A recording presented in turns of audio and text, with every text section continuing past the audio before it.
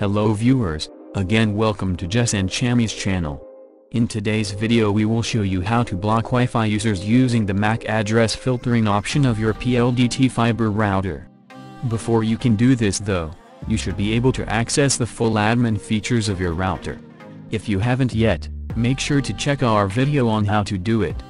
Link is on top, or you can see it in the description box below.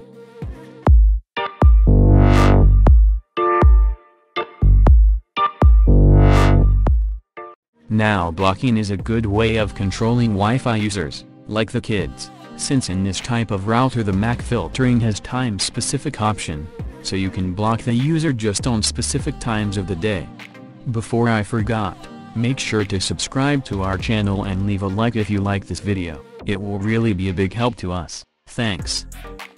First step is to open up a browser, and type in your router's IP address. In our case it's 192.168.1.1. Then press enter. This next step is crucial. On the address, you just need to change this part after the slash with the letters F and H. And then press enter. On this login screen, use admin PLDT as the username and then the password that you have elected on our previous tutorial. Again, if you have not set this password yet, make sure to check our video on how to do it. Next is to get the MAC address of the user you want to block. It is better if the device is already connected to your Wi-Fi. So we will go to the wireless status menu, and click the Wi-Fi clients list. Here you will see the devices that are connected to your Wi-Fi. Now you should at least have an idea on whose MAC addresses are in here. For me, what I did is to list the MAC addresses and put names on it, so I know which is which.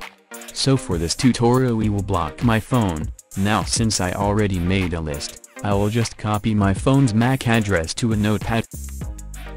Now to block it, we will go to the Security tab, and click MAC Filtering under the Firewall menu.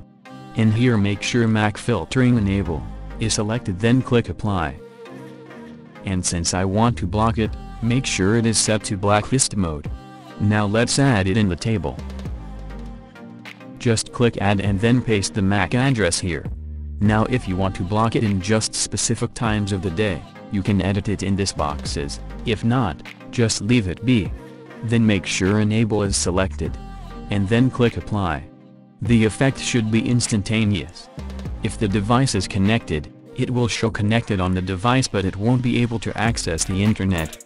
And if you want to delete it, just check this checkbox and click Delete.